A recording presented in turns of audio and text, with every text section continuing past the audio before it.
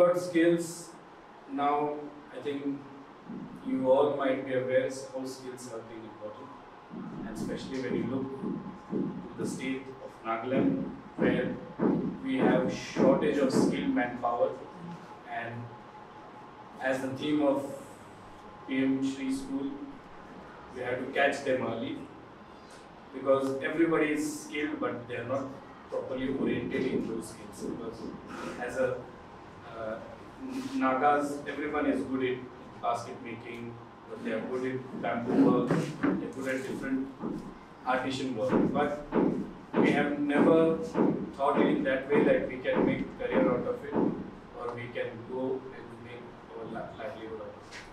So that's why we have, I think we have introduced roughly around 8 to 9 courses, ranging from electronics, beauty wellness, healthcare, IT.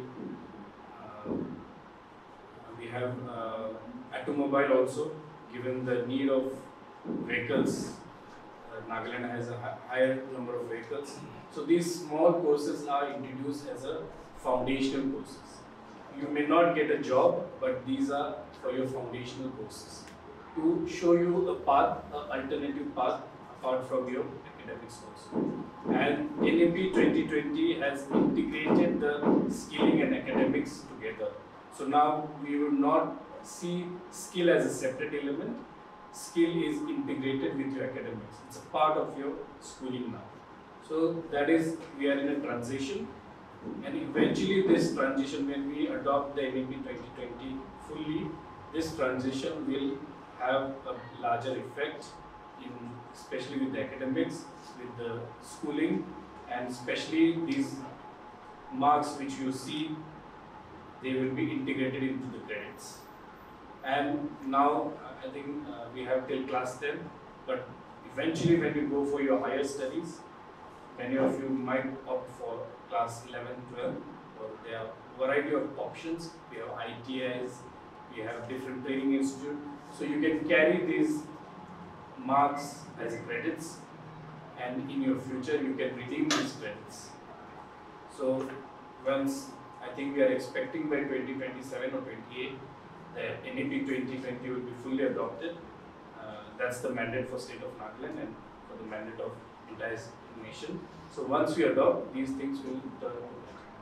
So these are the overview of what we feel about skilling. Now talking about what the Ministry of Skill Development is doing. So recently the minister has launched a skill loan. So those who want to pursue skilling after class 10 or after class 12, earlier the loan was 50,000, but it is now increased to 7 lakhs, up to 7 lakhs. So those who want to pursue their profession in, say, ITI, or want to upgrade their skills in the better institutes, we have institutes like major institutes coming up in major cities, where major focus is given in the Industry 4.0 and the new age technology. So if you want to pursue your career, if you want to, those who are, and it's not a gender specific, because initially when I remember when we introduced this beauty wellness and electronics or automobile in the school, they used to always, teacher or principal used to say like, there's a huge bias, like girls want to go to beauty and all. But we tried to change it, because we know there are a lot of beauticians, male beauticians also there, and women are also coming into technical field. So that domain, that taboo, we are breaking it to the skilling. And now many schools we see it's not biased, we have mixed gender taking these courses. So you have a better option now to avail these loans, and you can go ahead and pursue your future in the skilling company. Another, I think, one thing we couldn't do, like connection to the skilling or industrial skilling. So many of you go to class 11, 12, or after that you pursue plain BA or graduate something. But there's very less transition towards ITIs, very less transition to the skilling courses, When I say skilling courses, because your courses are level 1, level 2, level 3, but when you go outside, they are, like for example, we have Nagaland tool room. They will offer you level 4, level 5 courses, which will make you job ready for the industry. So I think you need to explore those kind of options, and I'm sure your vocational teachers, they will be, during your internship, you will be exposed to these things. Academics is required, no doubt. Within the campus, we all understand that we learn, but if you go to advanced economies, if you go to Japan, if you go to other countries, you will see in skill congresses that the first boy and the first girl, they are much more conscious in skill than anybody else.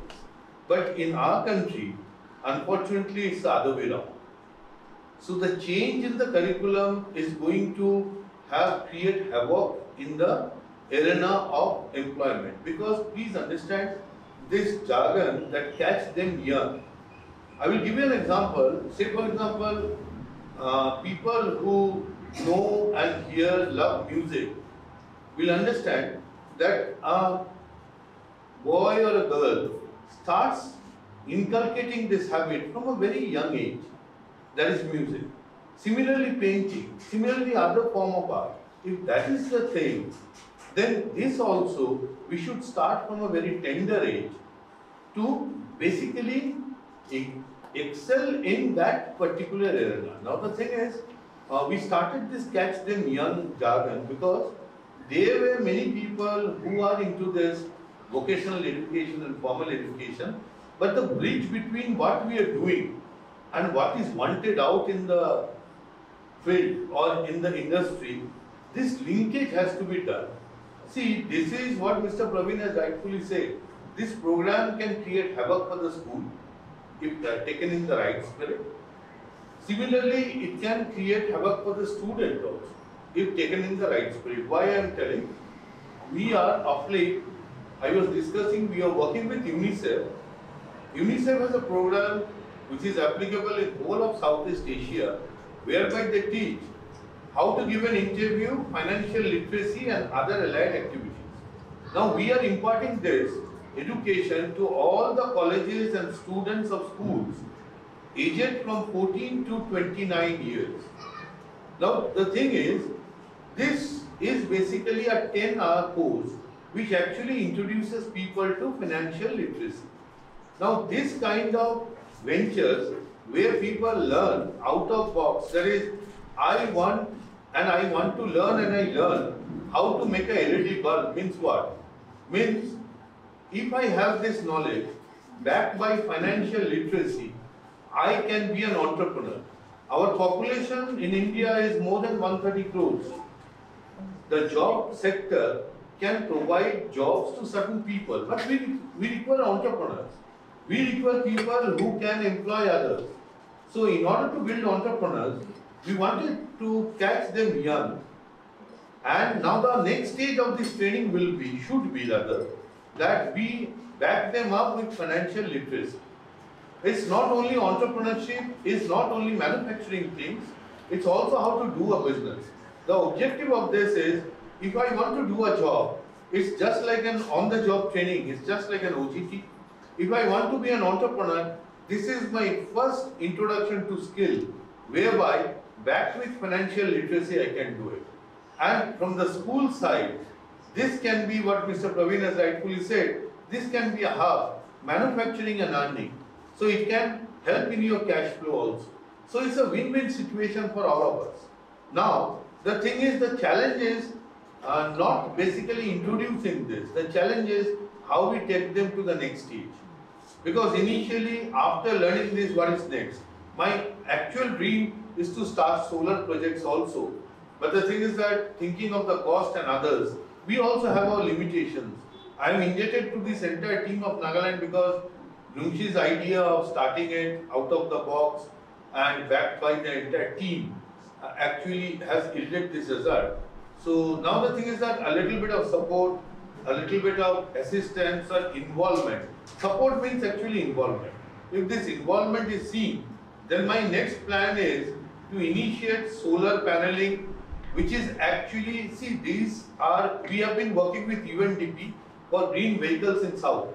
The thing is, the ultimate next stage where we are going to basically see this world or our country as a whole is green vehicles, solar energy, okay. So whatever energy saving devices are there, these productions will go up. So my option or my entire thing is, dream is basically to get into this relevant products of green vehicle, LED lamps, solar paneling, solar systems. So what happens that in a state of Nagaland, we can harness this potential which nature has given us. We are basically generating electricity, we are doing n number of things. Now the Prime Minister has also told that you can have a panel on your rooftop and sell the excess electricity to the grid. So what happens, every household becomes a productive unit. So we'll have to think which Japan has thought years before. We are trying this idea, we are trying to implement this idea, because if we can do it, we have the backing of a huge population, and the huge population where the average age is on the lower side. The difference between Japan, Germany and us is their population is on the advanced level, our population is on the lower side. So we have a huge human resource waiting for us for proper skilling. And if we can devote our time, energy and a little bit of perseverance, your patience and a little bit of involvement for the government and other sectors, I think we can create heaven.